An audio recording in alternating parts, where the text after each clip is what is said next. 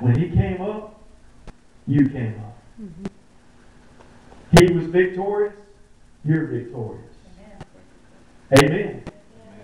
Church, if we would just understand one thing, Jesus will never, ever leave you. He'll hold on to you. If you would just grasp onto that one thing, there's no situation, no circumstances in this life that can take you down ever again. Pastor, don't you get down sometimes? Yeah, there's some times when I'm emotionally down. But I always go back to that day. Amen. I always go back to that moment when the Lord saved me, picked me up, and pulled me out, and rescued my soul and my life. Last scripture, Ephesians 2:15 through 20. Having abolished in His flesh the enmity, that is the law of commandments contained in ordinances, so as to create in Himself one new man from the two, thus making peace, and that He might reconcile them both to God in one body through the cross, thereby putting to death the enmity. And He came and preached peace to you who were far off, and to those who were near. For through Him we both have access by one Spirit to the Father. Now therefore you are no longer strangers and foreigners, but fellow citizens with the saints and members of the household of God, having been built on the foundation of the apostles, the prophets, Jesus Christ Himself being the chief cornerstone. Let me tell you something. When that man came up out of that well with that little girl, there was somebody waiting to embrace her. That's right. It's her mother. And her dad. You see, when Jesus went down and rescued you, He brought you up and He presented you to the Father. He said, this is the child that I rescued. It was your child, Father.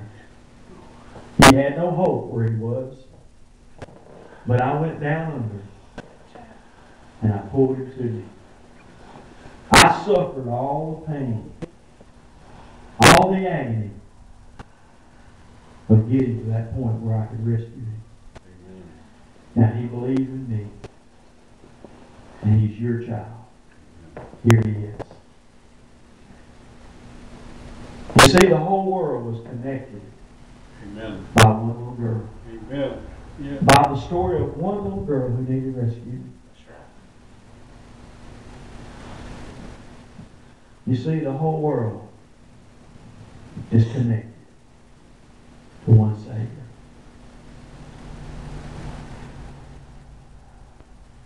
One Savior. He's the only hope. Amen. For all the world. Yes.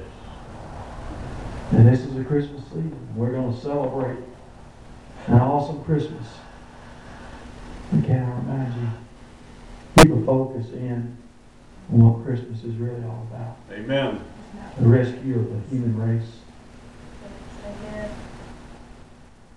God's successful rescue of you and me. That's what it's really all about. It is.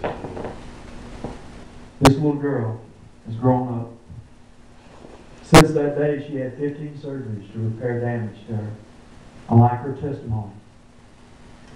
She would not allow them to do plastic surgery on her. And this is her words. She said, every time I look at the scars, I remember the miracle Amen. of my life being rescued. And I remember the people who went to great lengths to rescue me. You know, when Jesus rose from the grave, the scars were still there.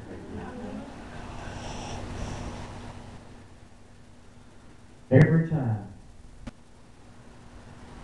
He looks at those scars, He thinks of you. Amen. Every time he sees the nail prints in his feet or his hands, he thinks of you. He remembers your name. He remembers the pain that you're in. He knows what you're going through. Those scars could have been done away with. He could have been raised with no scars whatsoever.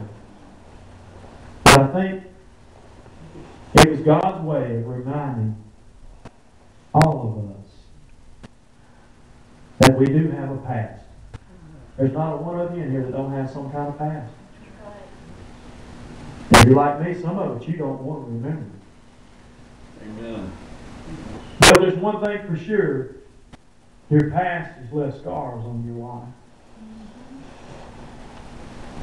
Now you can do one of two things. You can choose to live in the past, or you can choose to look at the scars and say, God, I remember the pain that I went through, but I also remember what happened when you saved me. Amen. I remember those scars that you took on your body for me. And that gives me the hope of knowing that one day I'm going to be delivered from everything. Amen. Everything. Even this life. And you gave me a promise in where you said you'll wipe away every tear. Amen. Somebody asked you, is there going to be tears in heaven? Yes, there's going to be tears in heaven. I'll tell you why, because he's going to wipe them away. If there was no tears in heaven, he wouldn't need to wipe anything away. But he will wipe away every tear. You know what that tells me? There's going to come a time you're not going to remember all the pain. You just remember Jesus rescued my life. Amen. Let's all stand this morning.